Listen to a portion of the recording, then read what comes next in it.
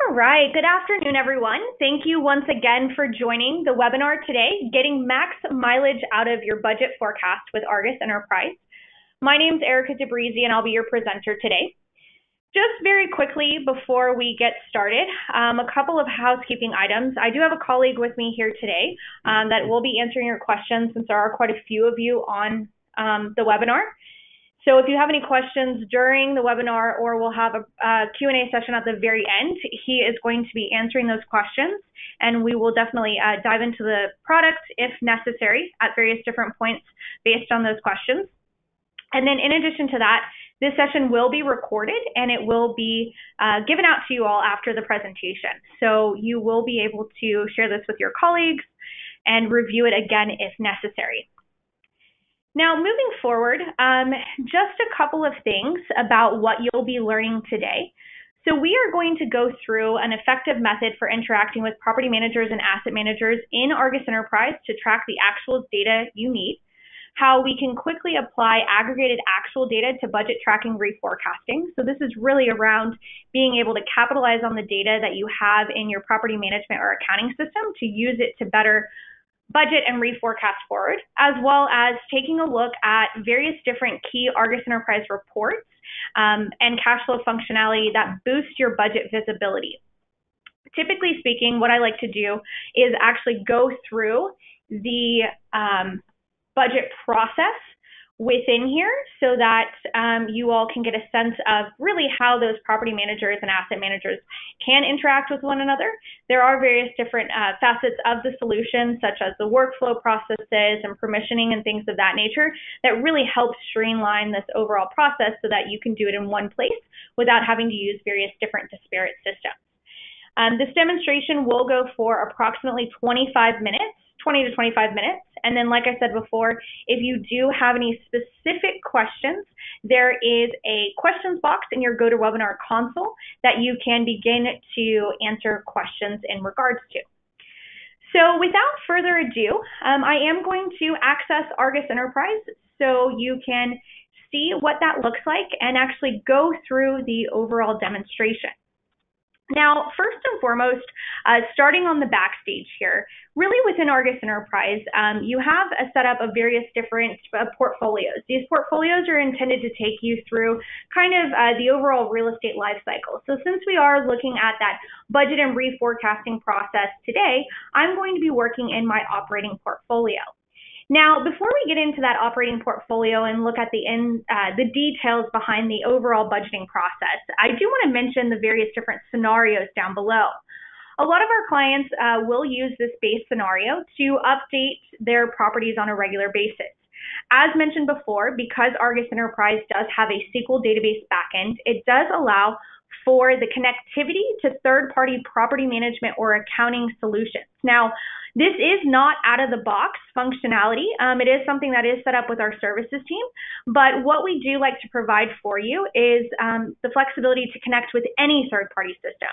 So if you're working with a Yardi, an MRI, a JD Edwards, an SAP, maybe a homegrown system, we are agnostic in that fact so that it really eliminates the duplication of data from your PM or accounting system and then re-entering that data into ARGUS Enterprise.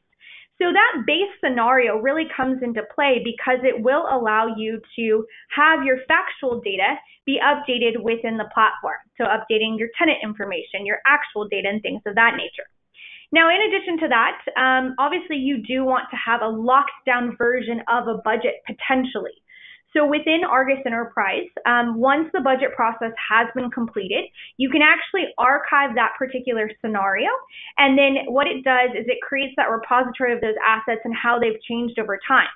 So we'll look at some reports later today, like a cash flow comparison, a budget comparison, a month and year-to-date variance report, where you can actually compare various different scenarios in the platform in itself and really utilize that data that's in your database. Now, a couple of things to make note of that are actually quite important. Our services team can assist you in setting up a chart of accounts within ARGUS Enterprise. This is obviously key because if you do want to compare actuals to budget to forecast, you will need that chart of accounts set up. It can be the same chart of accounts that you are using in your PM or accounting system. So that's definitely a possibility to create kind of that data flow across both platforms. And then another area by in which our clients use quite a bit is actually the classifications area. Now, because you are going to have different property managers or asset managers working and having access to various different assets, you can set up these classifications and they can really be anything that you want them to be. So what this ends up doing for you all is allowing more security settings to be set up in the platform, various different kinds of views that you can assign to your property managers or asset managers, and then being able to very easily and quickly slice and dice your data when you are using these classifications for reporting. You will see I have some examples here. You know, it does span just beyond property and asset managers, but other things like a region, maybe if you have assets in a fund, you have specific types of properties that are a little bit more detailed than just our standard property types, you can set these up and manage them. Now, last but not least, I did mention the security settings. So what you'll see is as we start to work through the platform, you may have various different roles set up where you have budget admins or budget users as well as individual users. So you do have the flexibility of turning off your various different tabs, whether it be the reports or the input tabs within ARGUS Enterprise, so that you can really control who has access to what, and then even down to the various detail by in which if you don't want someone to be able to export data out of the system, that is an option as well. Now, one final thing, and this is really up to the individual users, and this is kind of all the stuff kind of on the setup side or the back end. What we have found is that to allow for better collaboration amongst individuals in the organization, a lot of our clients will set up workflow statuses. These, much like the classifications, can be anything that you want them to be. So you can set these, and as the process is underway, people can start tagging the assets with these various different statuses, and then from there they can add commentary. So it doesn't necessarily require an individual to email someone else to figure out what that is. If a property manager has updated those assumptions in the ARGUS Enterprise environment in the portfolio user interface, another individual can instantaneously come in, see what that status is, and then communicate further from there if necessary. So after all of that's been said kind of on the backstage, let's dive in to the overall budgeting process and show you how quickly and easily this can be done. I know we just kind of ended budget season, if you will. It was completed a couple of months ago. So what I'm going to do is pretend like I am completing my budget for 2019 and actually locking down that budget. So what you'll see in my models is I do have updated actual data for a certain time period, and then I'm going to go ahead and look at my assumptions, update the assumptions if necessary, as well as going into the various different reports and then locking down a final budget. So very quickly, opening up the operating portfolio that we have here. Typically speaking, as mentioned before, we will have individuals that will only have access to the various different properties that they will be working with. So for example, if I was property manager A, I might be only viewing my properties that I'm working with. Same thing if I have asset manager. If I was an asset manager, I might filter down to a specific asset manager, like asset manager 4. Now with this, what we'll be doing is simply accessing a property. All properties that you will want to be, that you have access to and you have open to will be listed on the navigator on the left-hand side for very ease of use with utilizing something like ARGUS Enterprise. Now, on the main user interface, whenever you access a property, in the bottom section or the input fields, you do have a tab that is simplistically listed as actuals and budget. Now, this is where your locked down data is going to lie. So if you are importing an actual data either through integration or maybe through Excel for ADW or just simply copying and pasting that data, it will lie on this actuals tab. You can see I have actuals out in the past pretty far and then all the way up until a certain point of time, so December of 2018. I also have the budget data here. So you will notice once we've actually locked down the budget data, this budget data will be updated for the 2019 period here. So currently it lies blank because I have not completed that budget process. Now, this is actually not the only area in which you can update your information and see that data. You have the flexibility of viewing this data on your reports as well as viewing it on your expenses and revenue screen. So through the budgeting process, depending upon if you're a leasing manager, a property manager, depending upon what your overall role in this process is, you'll be accessing the various different tabs. Another thing that I will make note of here, for those of you that are Argus Enterprise users today, you will notice that there are some tabs missing down at the bottom. There's also some tabs missing across the top. This is because, like I mentioned, I am limiting the view of a property manager or asset manager, and that can be done across the top in your view section.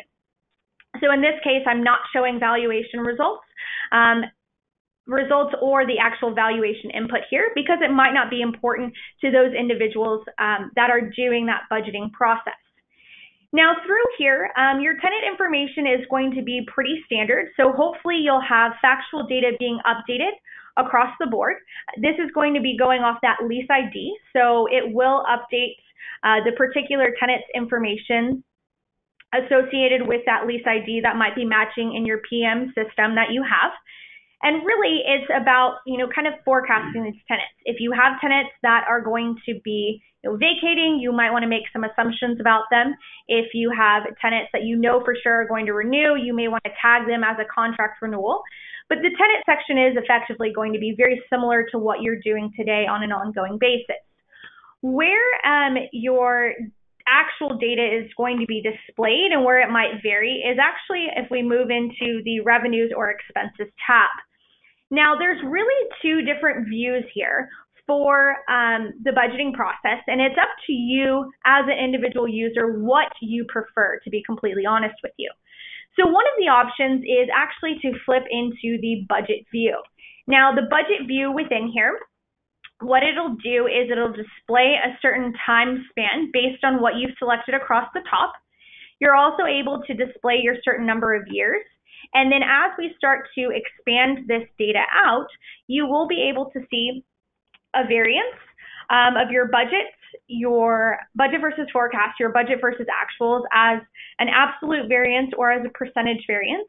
And then in areas in which you don't have a budget set, so you can see in my forecast here, I am able to update this information. Now, the reason why it's not showing a budget yet is because that budget has not been locked down. What we allow for you to do in Argus Enterprise is have a property manager enter in the budget information in the forecasted fields. Then, typically speaking, it's transferred over to an asset manager to review that model. And then at some point in time, there's an approval process that takes place, and that budget is actually locked down as a forecast. So what we'll see here moving forward after I lock down that forecast as a budget is that it'll add in additional lines and additional information into this particular view. This view is extremely nice because you can extend values or copy your years. You can also copy and paste data here. And then, of course, you can see those variances without actually having to go in reports. There is very easy to use navigation across the top to skip between various different accounts. And then if needed, you can actually add notes to the bottom section. These notes can then be displayed on your reports if you choose to do so. So, as mentioned, this is one type of view that you can work with. Another view within here is just simply detailing out your line items. So, for example, if I go back into that real estate tax expense here, or if I go into, insurance or something of that nature, by clicking on this ellipses, what happens is it opens up your detailed window where you're able to see your amounts, which is your forecasted results or standard Argus Enterprise inputs, your actuals and your budgets in the red and green colors. And then from here, if you want to, you can copy and paste. So I could take prior year actuals, Control-C, paste those in, Control-V, and then I can copy my column to the end. And effectively, I've used prior year actuals to copy and paste those moving forward. I can also directly within here update my inflation rate, so I could use a different inflation category or hard code in a value there if I chose to do so. And then you still have the same options across the right-hand side in which you can add various different notes. So your functionality is not limited by any means by using the budget view. It's really just a personal preference of how you want to look at that data. You also might notice that I have my kind of groupings together as well. So I can come back down here and ungroup based on parent account number, and then I can look at every single one of my expenses that I might have. Your revenues is going to look very much so the same within here, so those listed out. And then you still have all of your market assumptions that can be updated as well. You will notice that some of these market assumptions are limited by the view, but once again, it's up to you all of how you set those security settings. Now, let's say hypothetically our property manager has gone through the process by in which they've updated all of their expected revenues, expenses, tenant information, and there needs to be an approval process that takes place by the asset manager. Once this saves, we're actually going to move back into the properties user interface.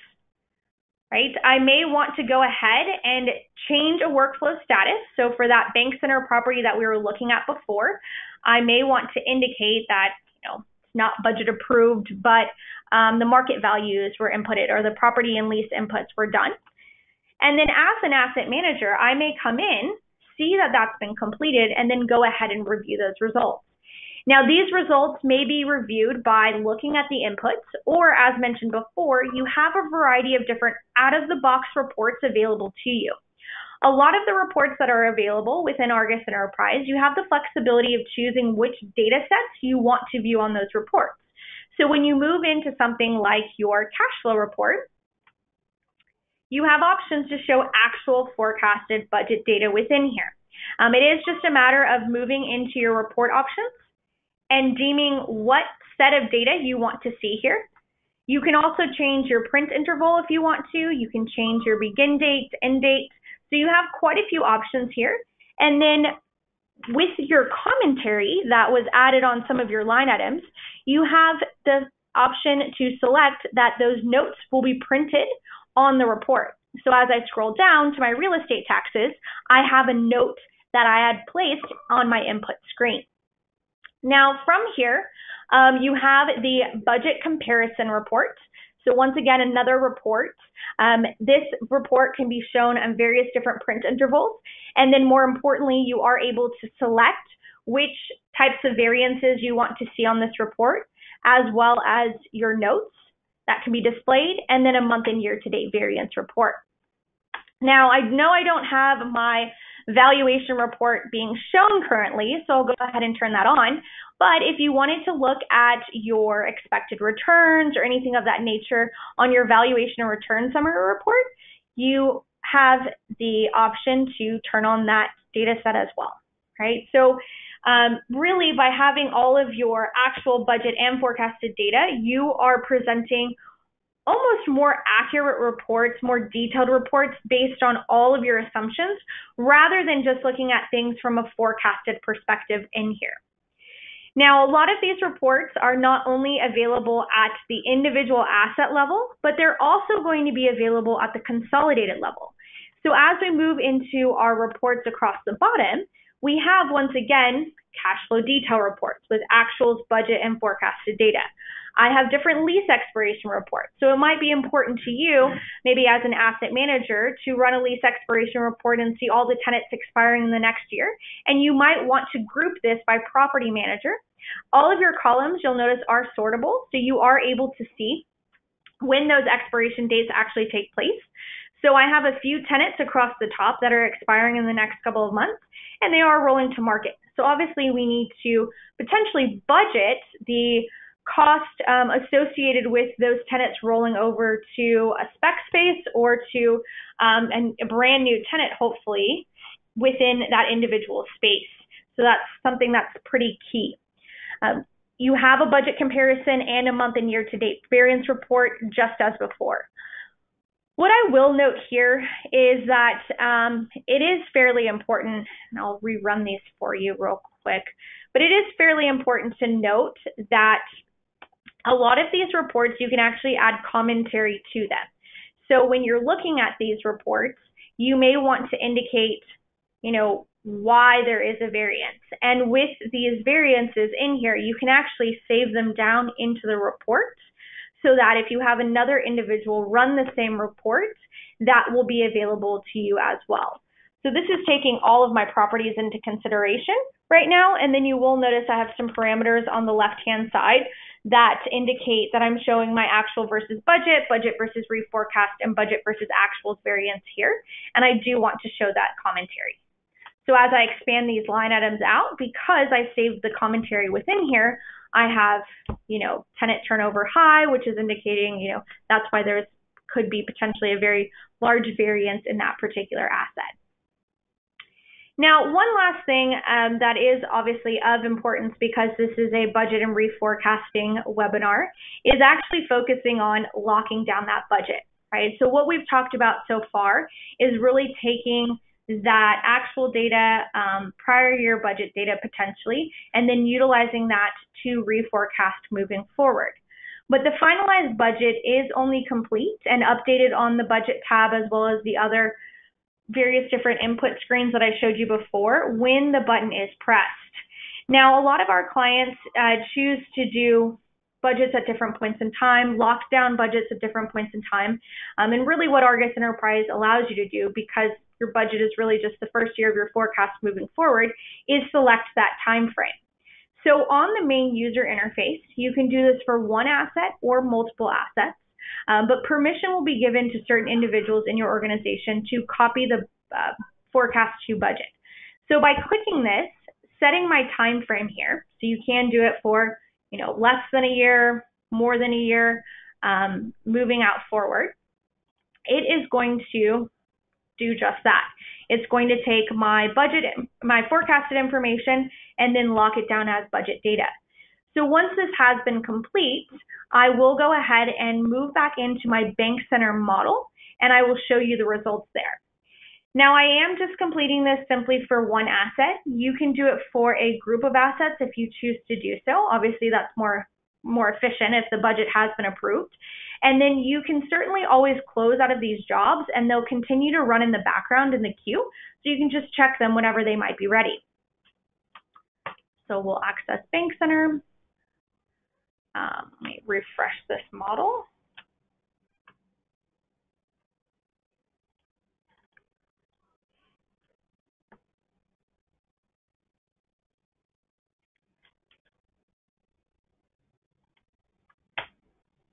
So it's recalculating these results. And then I should see my updated data for 2019. So all of that's been done, and it took all of about 30 seconds to actually copy those results over. So by having your property managers and your asset managers working off of one main source of the truth, this obviously reduces the time it takes to actually complete that budget. In addition to that, having your security settings set up, your specialized views within here, you can really control who has access to what and who is able to update certain assumptions to make that data transparency that much better and easier. And then you do have your output of all of your reports, by in which if I were to move back into my property level reports and flip into my report options, I may want to be looking at that actual budget and forecasted data. I'll make one tiny additional update here, and then we'll be able to see those results on screen. So the calculation is going to be underway. What you'll see here is that this will go from actual and forecast to actual budgets up until I have them, and then into my forecast. So hopefully you all were able to get very quick and high-level overview of what the budgeting process is within Argus Enterprise and how you can maximize the use of external data to help you use it further budget and reforecast moving forward.